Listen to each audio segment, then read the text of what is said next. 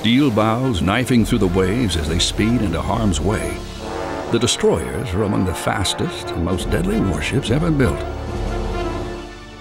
Mounting a powerful arsenal of offensive and defensive weapons, they can serve equally well as escorts for other vessels or as formidable attack ships in their own right. From their humble beginnings as stripped-down vessels designed exclusively to destroy torpedo boats, through the World War II models battling packs of German U-boats in the North Atlantic, to the most modern versions that are capable of striking targets dozens of miles away with advanced anti-aircraft missiles. The evolution of the destroyer has been marked by a constant expansion of its combat capabilities.